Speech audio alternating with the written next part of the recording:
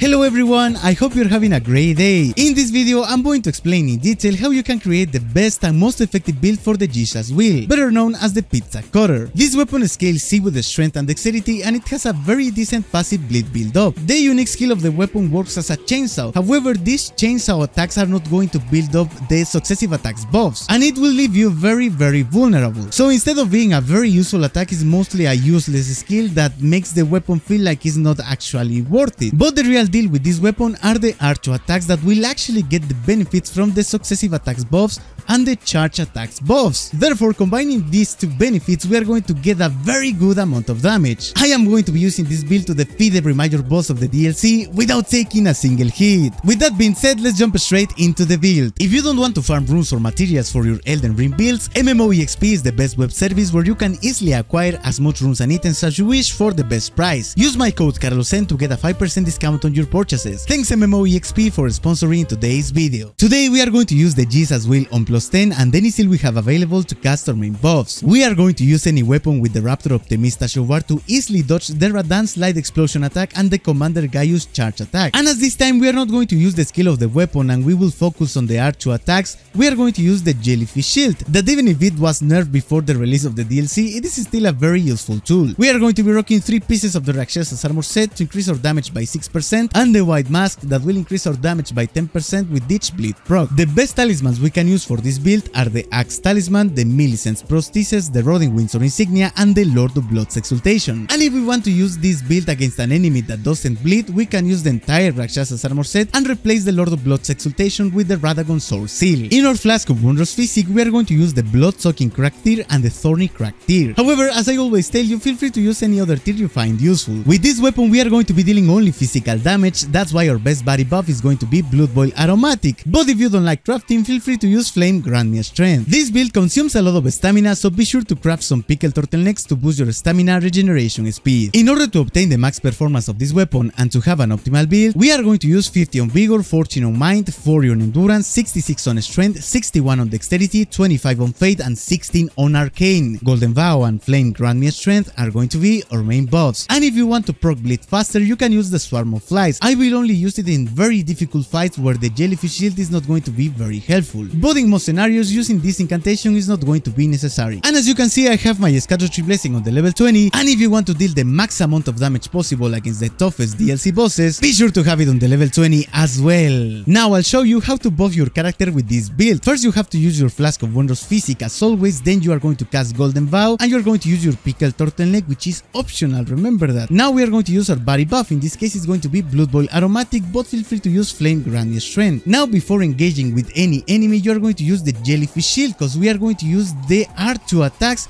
of the one-handed moveset.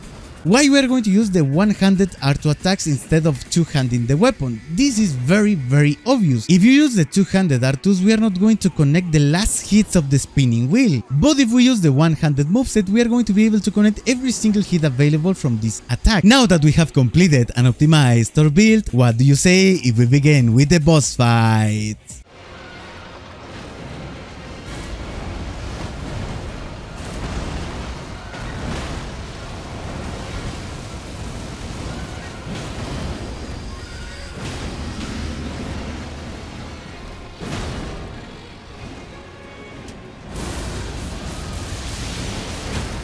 Come on, baby. Come on. Oh, let's go. This one was very good, guys.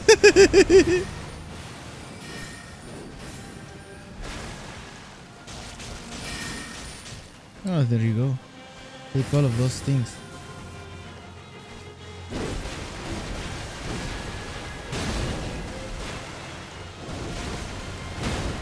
Oh, I managed to hit her.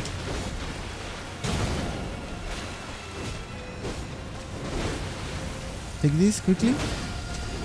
Oof. Go down. There we go. Come on, baby.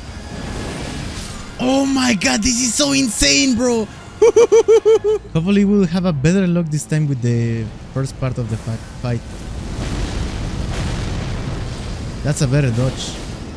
Very unlucky, bro. Very unlucky, guys. Oh my god.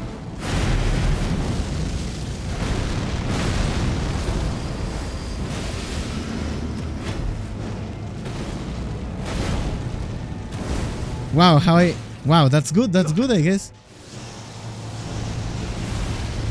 Come on. Come on, charge it. Destroy him.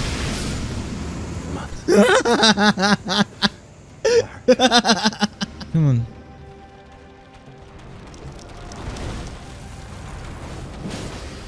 Okay, that's a little bit of a stance damage. I'll take it.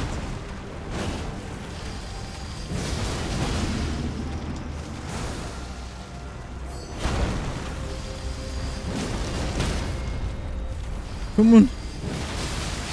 Oh, let's go. I think, okay, I'll use it now.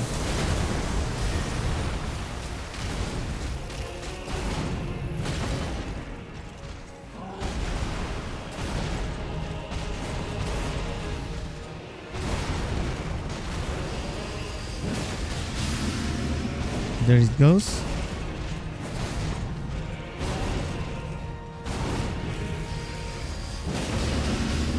That's very nice, bro. Wow. That is indeed a lot of damage, guys.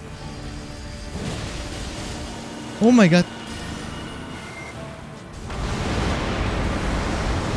He's going down?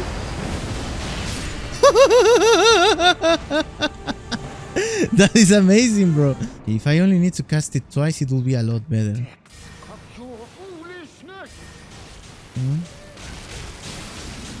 we go. Nice.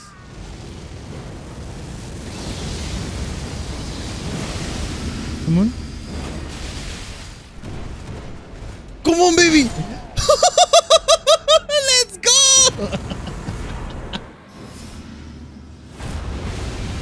Let's go, guys. Bayle. Maybe first try?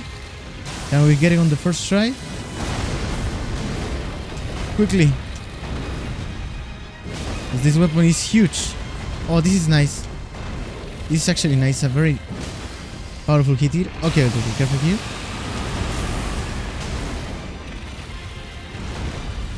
Take the risk. Let's go. Come on, let's do it. And give it the second one. Come on. Oh, very beautiful. First try. Nice.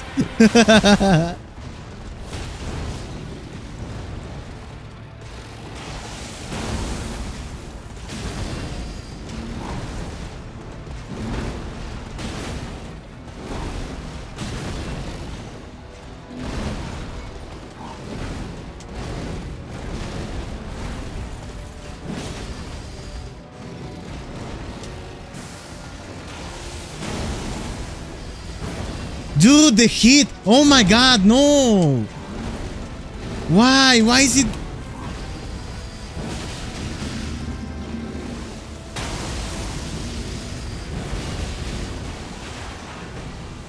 Oh my god.